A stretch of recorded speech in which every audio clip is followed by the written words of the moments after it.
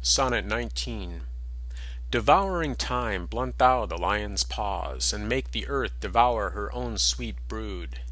Pluck the keen teeth from the fierce tiger's jaws, and burn the long-lived phoenix in her blood. Make glad and sorry seasons as thou fleetest, and do whate'er thou wilt, swift-footed time, to the wide world and all her fading sweets. But I forbid thee one most heinous crime. O carve not with thy hours my love's fair brow, nor draw no lines there with thine antique pen. Him in thy course untainted do allow, for beauty's pattern to succeeding men. Yet do thy worst, old time, despite thy wrong, my love shall in my verse ever live young.